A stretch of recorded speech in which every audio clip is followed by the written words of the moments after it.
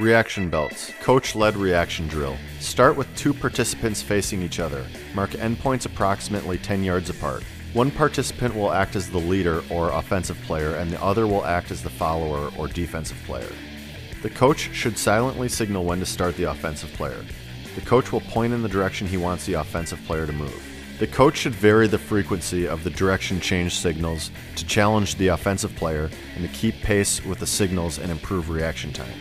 Do the drill for a fixed period of time. A good starting amount is 10 seconds. Increase the length of the time as the participant's skills improve.